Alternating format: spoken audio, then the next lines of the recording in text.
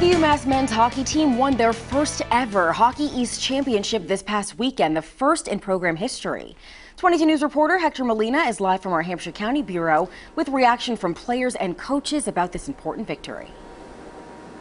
Yes, Yara, a battle of the UMass is in the championship game. UMass Amherst came out on top over UMass Lowell by a final of 1-0 to secure the victory in the Hockey East Championship.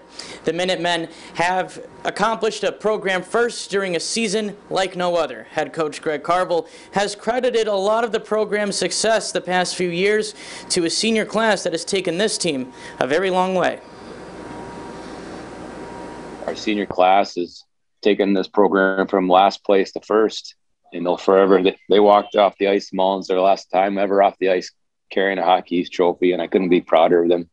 Even describe it in words, it's awesome. You know, we worked really hard in 4 years, and we've come really close to hosting a trophy before, and we haven't closed that opportunity. So to close it out on home ice in senior year was awesome. UMass will now take on Lake Superior State in the first round of the 2021 NCAA Division I Men's Ice Hockey Championship. That game will be played this Friday at 6:30 and can be watched on ESPNU. Now, they won't be the only Western Massachusetts team playing in that tournament. The AIC Men's Ice Hockey team will be playing Friday as well, but their game is at 9:30. Working for you tonight from our Hampshire County Bureau in Northampton, Hector Molina, 22 News.